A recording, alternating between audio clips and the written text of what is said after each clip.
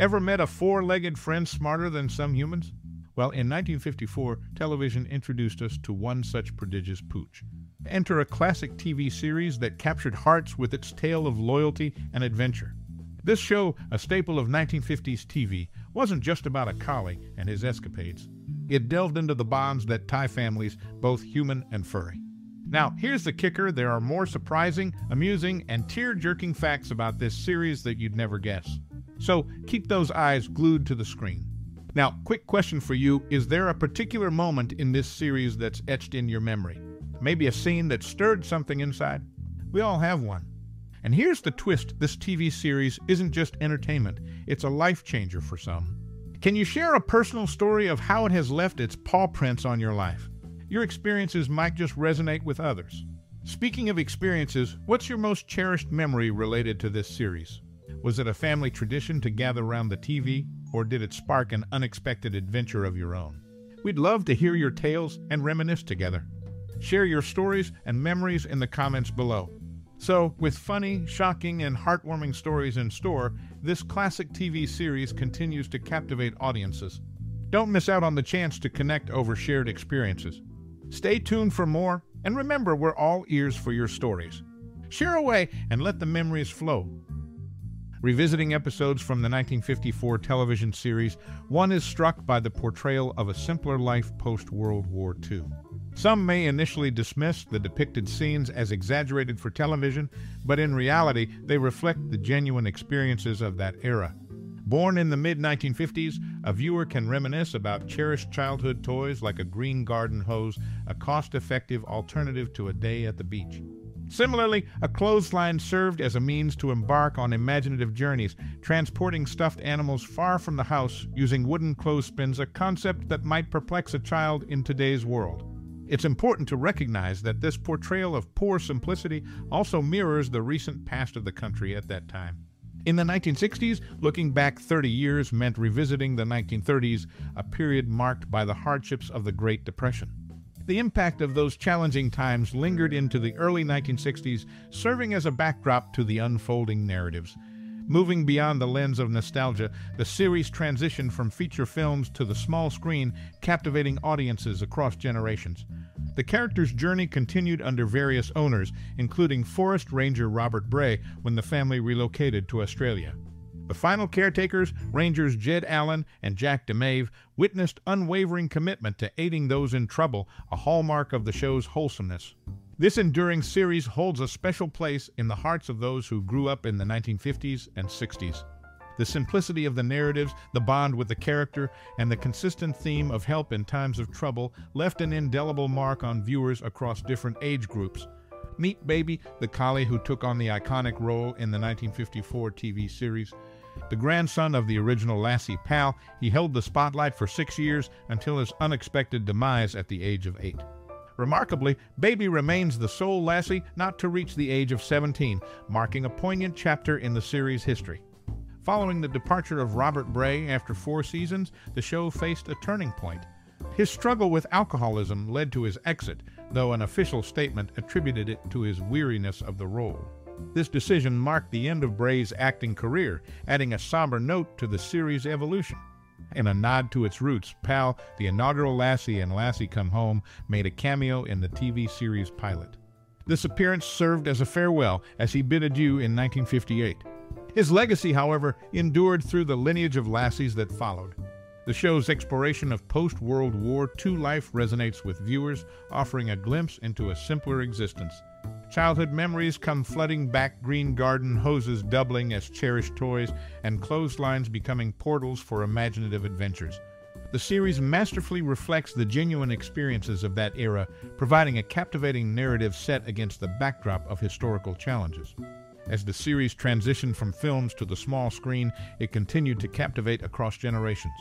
Under various owners, including Forest Ranger Robert Bray and later Jed Allan and Jack Mave, the theme of unwavering commitment to aiding those in trouble remained constant. This commitment became a hallmark of the show's enduring wholesomeness. The timeless appeal of this classic TV series lies not only in its portrayal of simpler times, but also in the seamless transition between different caretakers for our four-legged protagonist. Each era brought its own unique flavor, contributing to the rich tapestry of adventures. In its early years, the 1954 TV series faced a pivotal moment when Tommy Rettig sought an exit after 3 seasons, eager to shed the role of a child at 15. Simultaneously, Jan Clayton's desire to return to musical theater prompted the introduction of Timmy, initiating a gradual transition. However, George Cleveland's sudden demise accelerated the shift to a new cast.